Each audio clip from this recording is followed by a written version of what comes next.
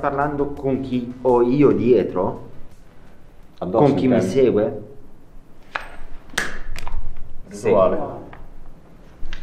Aspetta, quello che te hai dietro è stato evocato con un rituale, è stato preso da un rituale? Allora, quando ho avuto i problemi in quelli seri, no, ho avuto problemi molto più grossi di Labordoi. Infatti per un po' non ho fatto più niente. È probabile che sia uscito da un rituale, ma non direttamente fatto da me, ma dalla mia famiglia anni prima. In quella casa lì, dove avevamo fatto determinate cose, io l'ho sognata proprio nel periodo in cui avevo questi attacchi, e in quella casa lì sono morti dei miei parenti in circostanze assurde, cioè annegamento, tipo quando sei in un lago c'è il fango. Mio zio per esempio è morto sotto casa lì, nel fango, tirato giù. Tipo sabbie mobili? Tipo sabbie mobili. Poi è morta un altro mio parente lì, sempre in circostanze molto strane. E ok. quindi Tutta questa faccenda che noi pensavamo avesse a che fare con entità in questo posto, ha invece a che fare con Matteo? Qui è un sì? no. È un no. Con me? Ha a che fare con Giulia? No? No. Sì. Raga, io penso seriamente che allora se c'è qualcuno ancora qua con noi ci sta prendendo un giro, Sì, perché non è possibile che siano sempre contrarie. Cioè anche per la legge dei grandi numeri a un certo punto dovrebbero venire la stessa risposta. Sì, esatto. Ok? È venuta la stessa risposta solo sulla mia domanda. Qual è la domanda? Se venivano uccise una precisa categoria di ritornando persone. sempre al discorso delle infermiere. Allora prova a fare una domanda. No, però teniamo presente anche il fatto che forse non c'è più nessuno qua per noi. Esatto. Perché io ho quel sospetto lì per qualche motivo, non lo so. Avrebbe anche senso perché allora se non c'è più nessuno di esterno qua con noi non facciamo altro che leggere noi stessi all'interno di questa cosa. Quindi si ritorna al discorso di Matteo, di quello che c'ha lui, di quello che può portare lui. Oppure di quello che c'è, cioè Esatto. dipende dall'energia di ogni persona. Perché anche noi emaniamo energia ovviamente. Quindi ha una logica questa, non stiamo parlando di paranormale. Comunque ragazzi mi sento osservata da fuori, da quella porta lì. Anch'io. Ma anch'io. Sì, anche E io sto mi guardando. sospirare prima. Ok. Sospirare no, ma Vado anch'io a vedere. continuo a guardare lì. Lì. Io da quando siamo entrati qui che ho la sensazione di uscire un occhio.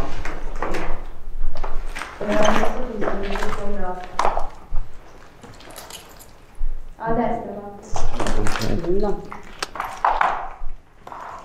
Ragazzi, questo qua solo Suggestione. Suggestione. Va bene, abbiamo ancora 4 domande. Flo, fanne una te. Voglio vedere se rispondano uguale se la fai te la domanda. Ti va di parlare con me? Sì? Sì, no. No. Ti va di parlare con me? No? Sì. Ragazzi, incredibile. Ci stai prendendo per il culo? Ecco. Sì. Sì. Sì. Ecco, questa era... Questa era l'unica forse. Ok, allora, questa è l'ultima domanda. Dopo parlerai con noi, ora faremo una pausa. Dopo ti farai sentire O vedere? o vedere? No. Sì. Stai lì. E Preciso, niente. fino in fondo. Ha risposto sì soltanto quando gli ha chiesto di la presa per il culo. Sì. È incazzato in qualche modo. Se c'è qualcuno. Noi diamo solo fastidio. Sì. Secondo me il fastidio c'è stato quando abbiamo interrotto la sessione. Sì, sì. Perché fino a sì, quel perché momento voleva lì parlare. c'erano delle risposte. Abbiamo interrotto, Sì. abbiamo cazzeggiato per un secondo, abbiamo cambiato la batteria, abbiamo ripreso, da allora tutte le risposte erano una contro l'altra. Come per dire, smetti di parlare, come per dire, ti importa soltanto di documentare la cosa, non ti interessa di parlare, come ti interessa documentare. Allora ti prendo per il culo. Ecco, Esatto, sembrava sì. quasi questo, sembrava. Può essere che ci sia ancora, ma proprio non risponda. Sì, cioè, però- a posto. Raga, era qua vicino. Era la porta questa? Glielo sentito? No, là. Veniva da dietro. Lì c'è una sala cinesca, sembra così che mi colpa la sala cinesca. Io sono sicuro che la porta è venuta da là. No, di là. Ok, comunque sia, allora la situazione è questa adesso. Ci facciamo una pausa, ci andiamo a fumare una bella sigaretta fuori, prendiamo un po' d'aria fresca perché qua siamo negli scantinati, chissà la polvere che abbiamo respirato fino adesso. Mettiamo via la roba, spengiamo, usciamo. E torniamo e direi che questa volta andiamo nei piani di sopra. Andiamo di sopra per vedere se la Direi situazione uno cambia. degli ultimi piani che quando c'eravamo stati era la zona insieme a questa dove secondo noi c'era un po' più di attività. Quindi terzo piano. Le botte continuano fuori.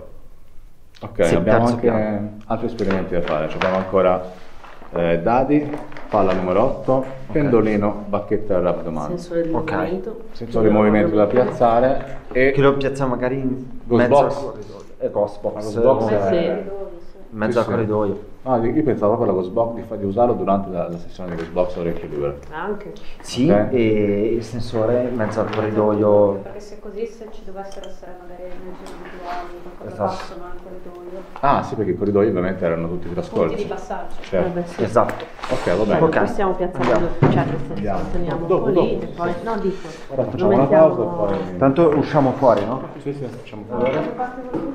Da dietro. Dalla parte più... Dall'unica parte che... Dalla parte più rapida. Ok, siamo al secondo piano, no? Terzo piano. Terzo piano. Siamo al terzo piano, abbiamo trovato praticamente quella che sembra essere una sala operatoria, in base a questa luciona gigantesca sopra la testa di Chiara. Esatto. E ovviamente è inutile dire che nel percorso per venire su ci sono state botte di ogni tipo, come per tutto il tempo che siamo stati qua dentro, sicuramente dovute al vento, Sì, molto probabilmente. molto sì. probabilmente il vento, e trovare questa stanza è stata un po', diciamo, una sorpresa. Sicché abbiamo deciso di fermarci, di fare una sessione di dadi.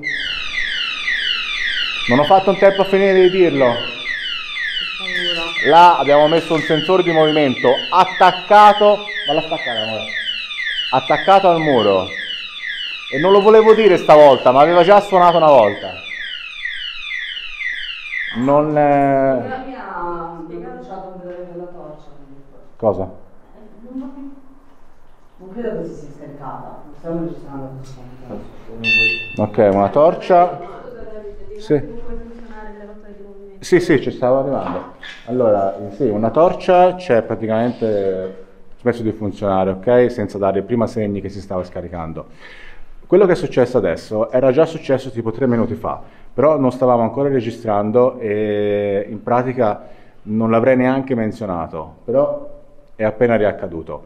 E il vento qua non c'entra perché l'ho preso e l'ho appoggiato al muro, quindi non c'era movimento oscillatorio fatto dal vento, quindi questa stanza apparentemente sembrerebbe attiva. Poi noi faremo l'esperimento dei dadi qua e lo faremo in concomitanza con la palla numero 8 per vedere se c'è qualche tipo di attività. Poi propongo, se c'è qualche tipo di attività, di continuare con una ghost box sempre qua. Sì, assolutamente sì, sono Ok. d'accordo. Anche perché in una sala operatoria così è probabile che ci siano delle energie ancora qua dentro. Sicuramente qualcuno Perché c'è comunque- morto qua. Sì, assolutamente. Poi il sensore di movimento comunque ha già suonato 2 volte. Sì, 2 volte ha già suonato. Quindi ci apprestiamo a fare questa cosa adesso. No, non è sangue. No, aspetta. Quello rosso no. Però ci sono dei liquidi corporei. Però ci sono sotto. dei liquidi corporei, sì. Aspetta, no, invece c'è, guarda. Alcuni punti. Torna a destra, destra, destra e quell'altro. Un pochino più in basso. No. Sì, ho capito. Ecco, Qua. lì, vedi? Lì dove sembrava che c'era il sangue. Lo vedi te col telefono? Sì, sì. Sì, è sangue comunque. C'è un residuo organico, si vede Sì, ma bene. qua no. Quello no. Quello sopra sì. Vai dall'altra parte. Quello dell'altra parte? Quello lo sembra così.